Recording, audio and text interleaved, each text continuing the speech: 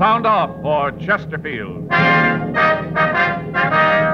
Chesterfield, first with premium quality and best for you. Chesterfield brings you Dragnet.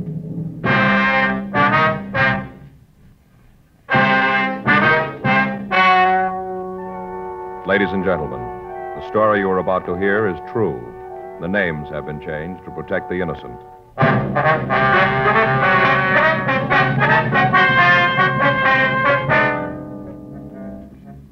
You're a detective sergeant. You're assigned to homicide detail. You get a call from a man telling you that a woman has been badly beaten. Before you can get the name of the victim or any other information, the caller hangs up. Your job? Investigate. Here is Chesterfield's record with smokers, and important to you. No adverse effects to the nose, throat, and sinuses from smoking Chesterfield. That's the report of a doctor who has been examining a group of Chesterfield smokers for a full year and 2 months as a part of a program supervised by a responsible independent research laboratory. Don't you want to try a cigarette with a record like this? Chesterfield, first with premium quality. Chesterfield, first choice of young America. And that's from a survey made in 274 colleges and universities. Try Chesterfields today. Chesterfield, regular or king size. They're much milder and best for you.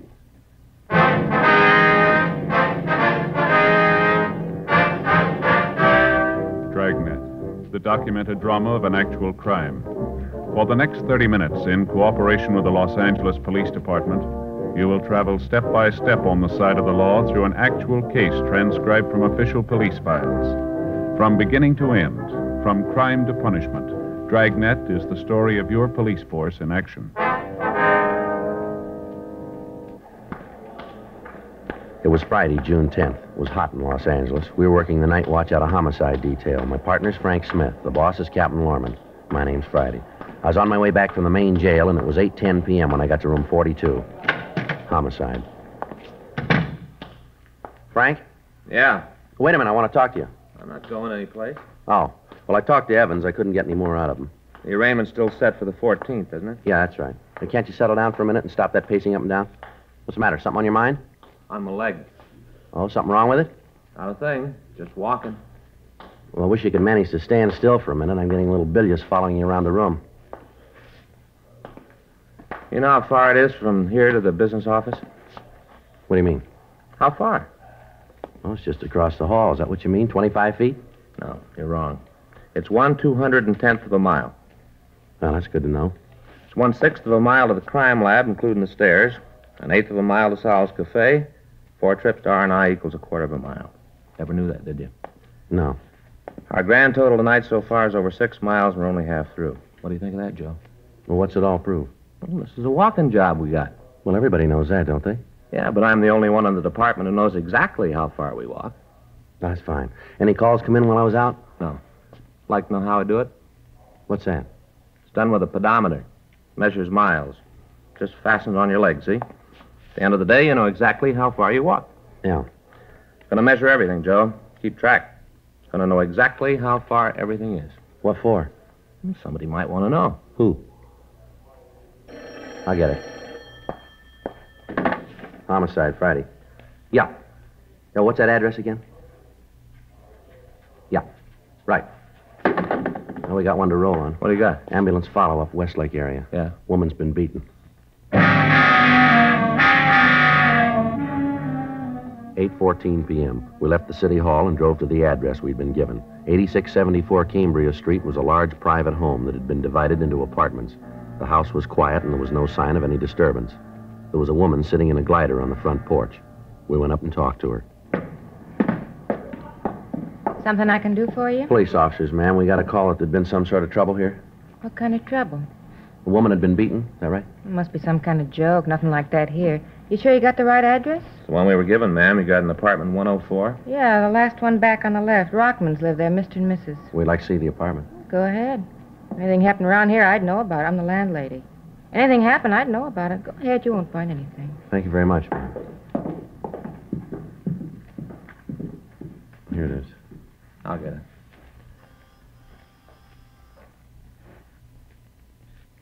Better try the door, huh? Yeah.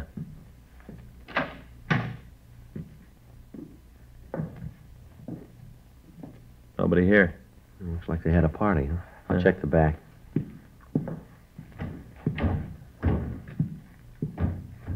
No? No one out there. Coffee on the table's cold. You find anything? Where's that door go, ma'am? Bedroom. Joe, this girl on the bed. No. Yeah, really worked her over, huh? How about it?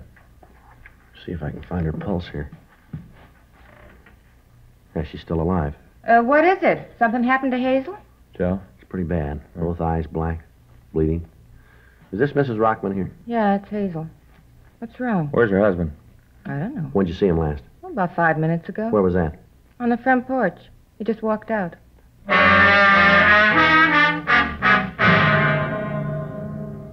The ambulance crew arrived and immediately removed the victim to Georgia Street Receiving Hospital for emergency treatment. We got in touch with Officer Ed Barrett of the hospital detail and asked him to try to get a statement from the victim if she regained consciousness. We locked the door to the Rockman apartment to preserve any physical evidence we might need, and then we went down and talked to the landlady, Mrs. Ruth Baker. We found her on the front porch. We asked her what she knew about what had happened. I sure wish I could tell you more. How about Hazel? Is she going to be all right? We don't know yet, Miss Baker. She's pretty badly beaten. Mm-hmm. Well, what do you want from me? Some questions we'd like to ask, ma'am. About what? I've told you what I know. Do you know where Mrs. Rockman's husband was going? No, I don't. I don't much care either. Did you say anything at all when he went out? Not a word. Just walked out in a sort of daze, like a trance, sort He of. didn't say anything at all to you? I just got through telling you that he didn't. Yes, ma'am. Mr. and Ms. Rockman fight often, would you know? No, not any more than any married couple. Miss Baker, Yeah? wonder if you can give us a description of Mr. Rockman? Description? Yes, ma'am. Tell us what he looks like. You figure he did that to Hazel, huh? That's what we want to talk to him about. What kind of description do you want? About how tall is he? About as tall as he is? That'd be 5'10", huh? If that's what you are. How much would you say he weighed?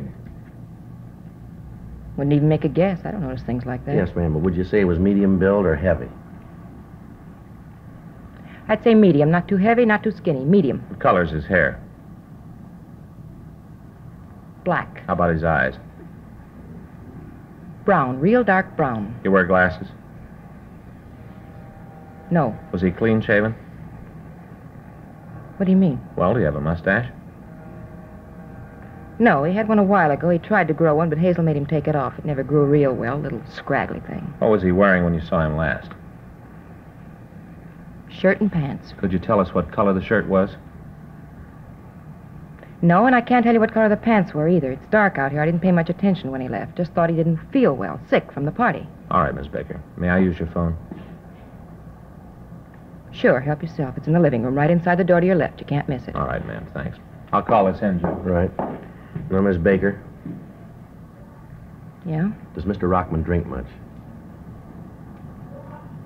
Why do you ask that? Well, I wonder if there might be some bar in the neighborhood that he might have gone to, maybe? No, he doesn't drink much at all. Once in a while, he and Hazel have a glass of wine before dinner. You know, sharpen the appetite. Just a glass of wine before dinner. Mm-hmm. And you haven't any idea where he might have gone? Not the slightest. Does he have any relatives in the city? I can't answer that. You mean you don't know? Must have some people someplace. Most of us do. But I'm not the kind of person who pries into the private lives of my tenants. They pay their rent, no loud parties, and I don't bother them. Now, about this party tonight. Yeah, what about it? Was there any trouble? Not that I knew about. You didn't hear anything? Any loud talking? Any arguments, maybe?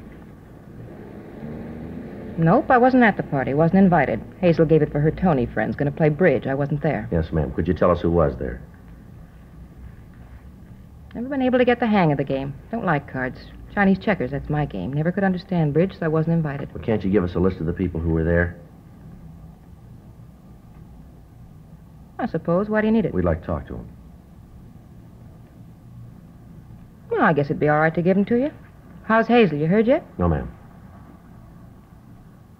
Sure a terrible thing. Not that maybe she didn't deserve it, but it's sure terrible. Why do you say that, Miss Baker? What do you mean, why do I say it? I say it because it's true. No other reason to say something. Yes, ma'am, but what do you mean? Just that it was bound to happen. Somebody was bound to haul off and slap her mouth shut one of these days, the way she talked. Ma'am? Accusing. Always accusing. Thought everybody in the world was after her. Always tell me that she knew about me, that I wasn't fooling anybody. The words she'd use. And they're supposed to be so Tony. Well, did she have any enemies around her? Anyone to make her think that, would you know? Well, she didn't have any right-out enemies. There were several people who didn't like her. They thought she was too snooty for them. I call the office, Joe. They're putting out a broadcast. Did you check him? Yeah, nothing on him. Mm-hmm. Hope it's all right, ma'am. I left your number in case they want to reach us. Sure, it's all right. Can you give us the names of the people who were at the party tonight, ma'am? Yeah, there was Lily Davis, the Harrises, and there was some fellow with Lily that I never saw before. You know where we can get in touch with them, do you? Well, the Harrises live up in 203, and Lily has an apartment 105 right across from the Rockmans. She ought to be able to tell you something. Don't know if it's going to be the truth, but she'll think of something to tell you. Yes, ma'am. She a good friend of Mrs. Rockman's, do you know?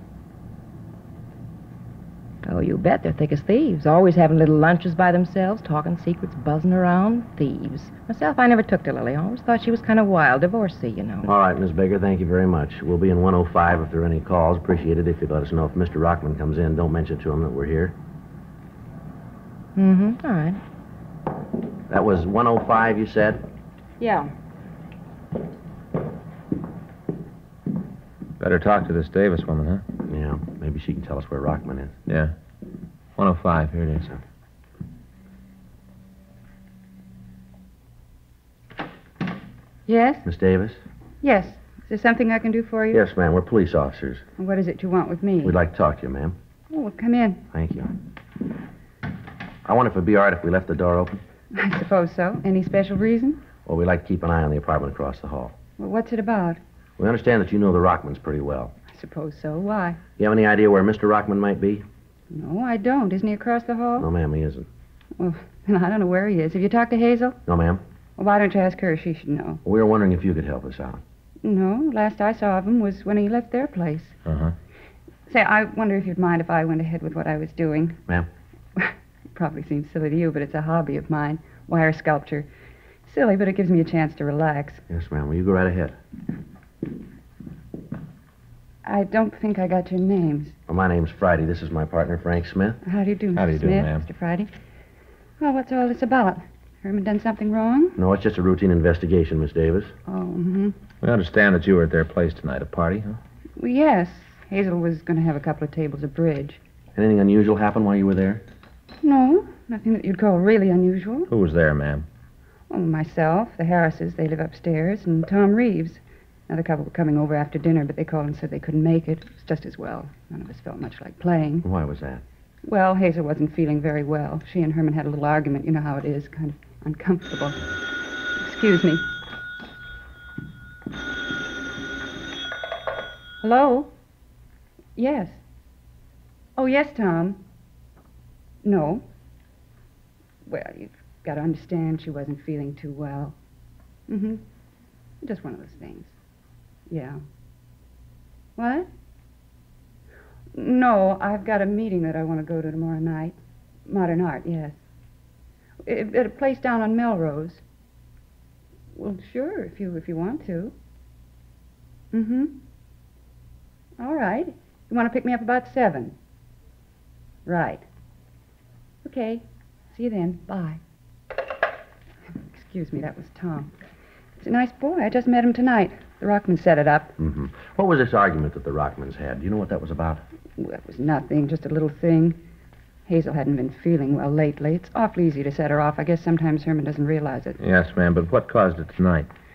Well, you see, Hazel's been thinking that there was somebody been following her, spying on her. She told Herman about it tonight. That made him a little angry. And, well, then at dinner we just sat down. Mrs. Harris said that she'd seen a picture of the dress that Hazel had on in the morning paper. Well, Hazel didn't understand. I guess she thought that Mrs. Harris was being nasty about it. And she got up and left the table, went into the bedroom. Yes, ma'am. Herman got up and went in after her.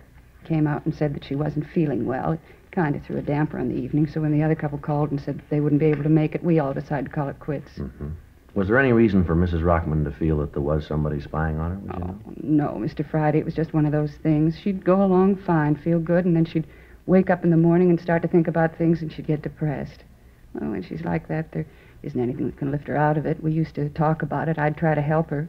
Same thing happened to me, I know. It's just one of those things. Yes, ma'am. Maybe if they'd had children, it'd be different, but lately she hasn't been feeling well, and she and Herman haven't been getting along. He just didn't seem to understand. She'd get angry, and he'd work late. And the more he worked late and stayed away from home, the more she'd fret and get angry. It was just a vicious circle. Nothing anyone can do about it. It'll pass with time. Mm-hmm. When Rockman went in to see his wife, did they argue? Well, they had a few words, a little loud, nothing serious. Then he came out and said that everything was all right. Ma'am, did Rockman ever get violent toward his wife, do you know? What do you mean, violent? He ever hit her? No, I don't think so. A couple of times when I was over there, he looked like he might be thinking of it, but I never saw it. I think if he ever did hit her, Hazel would have told me. We were very close, as I said. I tried to help her. Mm-hmm. Just a few loud words. That's all I ever knew about. Anyway, after Herman came out of the bedroom, we all decided to leave. This fella, Tom, he wanted to go on, out someplace, but I was a little tired, and I'd just met him tonight, so I begged off and came home. Yes, ma'am. Can't you tell me what this is all about?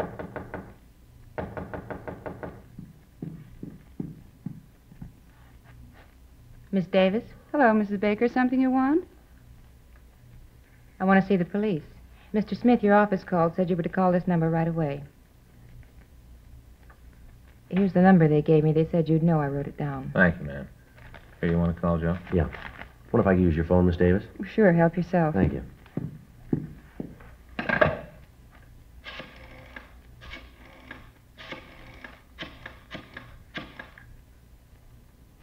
Isn't this the most awful thing you've heard in all your life? What?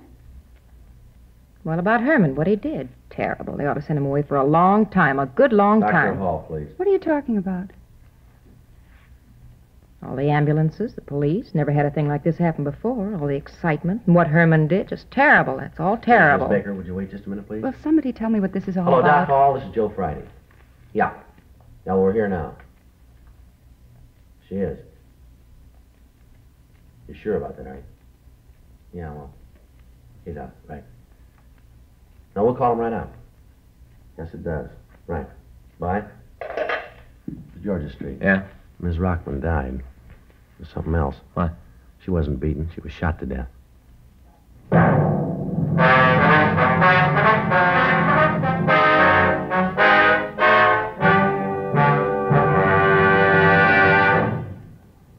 You are listening to Dragnet, the authentic story of your police force in action. Years ahead of them all. Chesterfield is years ahead of all cigarettes. Chesterfield quality is highest. Here's the proof. Recent chemical analyses give an index of good quality for the country's 6 leading cigarette brands. The index of good quality table, which is a ratio of high sugar to low nicotine, shows Chesterfield quality highest. Chesterfield quality highest. 15% higher than its nearest competitor. Chesterfield quality highest. 31% higher than the average of the 5 other leading brands. Don't you want to try a cigarette with a record like this? Chesterfield, first with premium quality and best for you. Try Chesterfield today, regular or king size.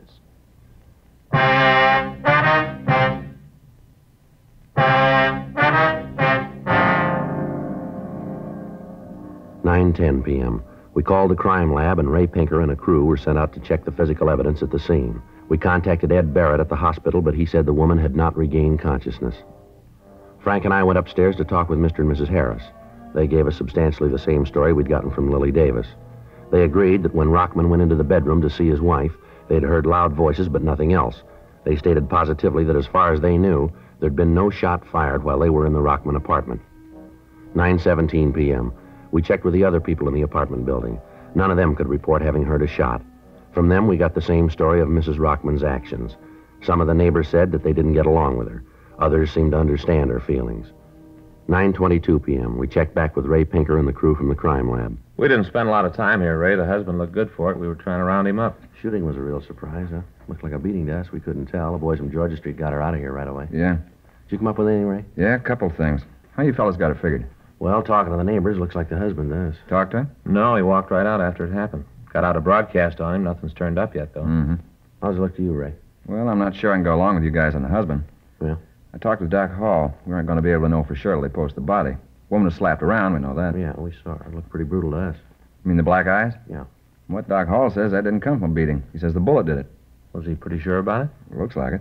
Autopsy will prove it. Where'd you find the gun? Under the bed. Over here, right side. Mm-hmm. Indentation on the floor here. Evidently fell from her hand, bounced back under the bed. Any prints on it? Lifted 3 clean ones. You been able to make them? Lifted some from the dressing table over there. Perfume bottles, mirror. Looks like they might belong to the dead woman. Check them for sure later. And you figure maybe she did it herself then, huh? Way it's beginning to shape up. Well, how about the shot, Ray? Nobody we've talked to heard it. Here's the explanation for that. This pillow here. See the bullet hole here? Burn? Yeah. Doc Hall says she was shot in the back of the right ear. She must have held the gun in the pillow. That muffled the sound. What noise there was wouldn't be heard very far. Well, how can you be sure it was suicide, Ray? Just an idea now. We roll the dead woman's prints, run a blotter test on her, see if she fired the gun. Check for nitrate, we'll know for sure. Well, how long will that take? I'll be finished in an hour or so. I'll let you know then. From where I sit, though, it looks like she did it herself. Yeah. I still don't understand about the black eyes, though. The way I get it, the bullet entered just behind the right ear. Passed behind the eyes. I've seen it a couple times before. Yeah, but Doc Hall said that she'd been slapped a couple of times, Ray. Yeah. Said he found a couple of bruises on her cheeks. Not enough to do any damage, though. Sure not enough to kill her. Mr. Friday? Mr. Friday? Yes, ma'am. Can you come right over to my place? Herman's on the phone. What's that? Mr. Rockman, he called to find out how Hazel was. All right. Phone's right there. Thank you. Hello? Hello? Hello? Well, he's not there now. What'd he say? Well, he asked me if I knew how Hazel was. I told him that she was dead, and then I asked him where he was. Did he tell you? No. He just said for me to tell people that he was sorry he did it, for me to tell them that he didn't mean it. Mm-hmm. He said he didn't mean to kill Hazel. Well, the way it looks, he didn't do it. Then you better find him right away. Ma'am? He thinks he did, and he's going to kill himself.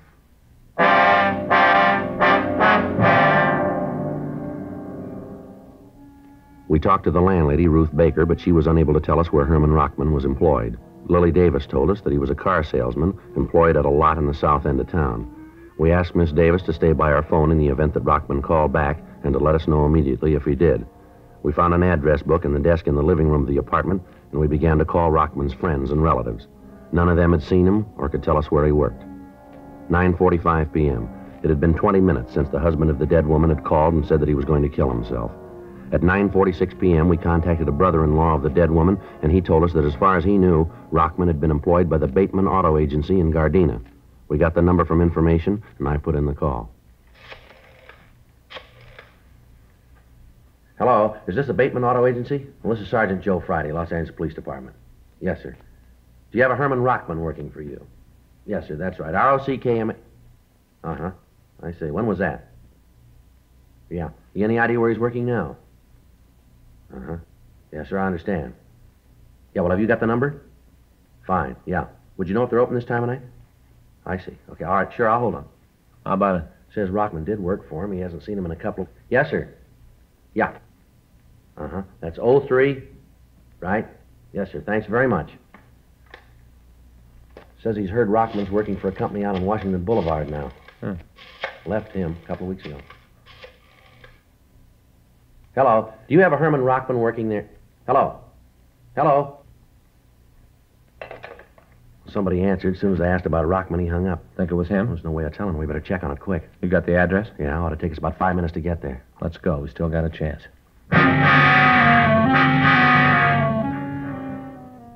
9:50 p.m. We left the apartment and we drove out Westlake Avenue and turned down to Washington Boulevard. We traveled code 3, but because of the possibility of alarming Rockman, we turned off the sirens 6 blocks from the address of the used car lot. 9:54 p.m. We got to the place. The lot was dark. At the rear, in back of a line of cars, we could see a small shack. I hope he's here. Yeah. There's no lights on. The door's locked. Let's try the side. There's a window around there. Right. Can you see anything? No, the window's dirty. Got your flashlight? Yeah, here you go. Right, give me it. How about it? He's in there. Looks like he's out. Come on. Let's hit it. Right.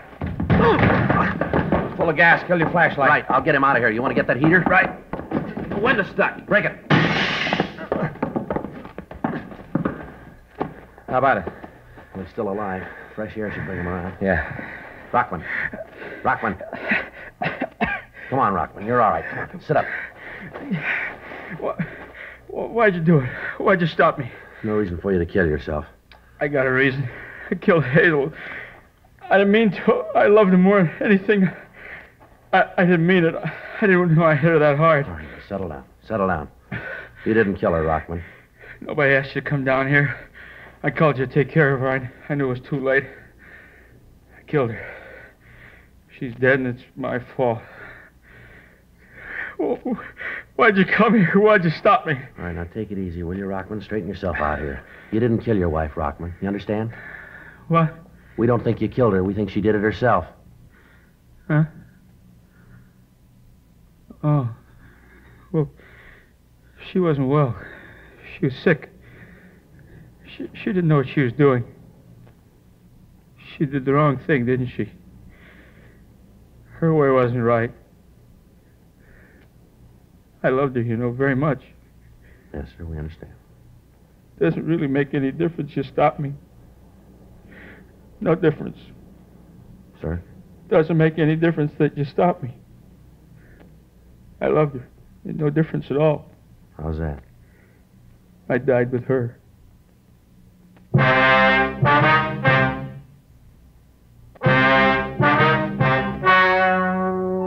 The story you have just heard is true. The names were changed to protect the innocent. On June 15th, an inquest was held in the coroner's office in and for the county of Los Angeles. In a moment, the results of that inquest. Now, here is our star, Jack Webb. Thank you, George Fenneman. Friends, next Sunday, June 21st, is Father's Day. Your neighborhood dealer has the special Chesterfield Father's Day carton on sale right now. So remember the guy who never forgets you. Don't give him just any cigarette. Give him premium quality Chesterfields, regular or king size. They're best for him.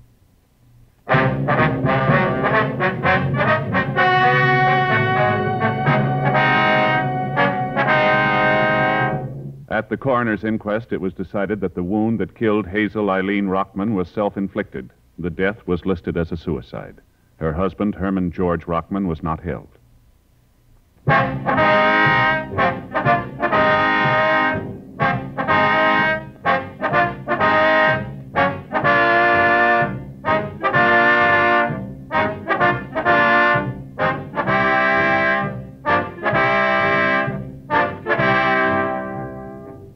You have just heard Dragnet, a series of authentic cases from official files. Technical advice comes from the Office of Chief of Police W.H. Parker, Los Angeles Police Department. Technical advisors Captain Jack Donahoe, Sergeant Marty Wynn, Sergeant Vance Brasher. Heard tonight were Ben Alexander, June Whitley, Lillian Byatt. Script by John Robinson, Ben Alexander. Music by Walter Schumann. Hal Gibney speaking. For a million laughs, tune in Chesterfield's Martin and Lewis show, Tuesday on this same NBC station. And sound off for Chesterfields. Either regular or king size, you'll find premium quality Chesterfields much milder. Chesterfield is best for you. Chesterfield has brought you Dragnet, transcribed from Los Angeles. Have you tried new cork-tipped Fatima? It's the smooth smoke. Here's why. New Fatima tips of perfect cork, king size for longer filtering, and Fatima quality for a much better flavor and aroma.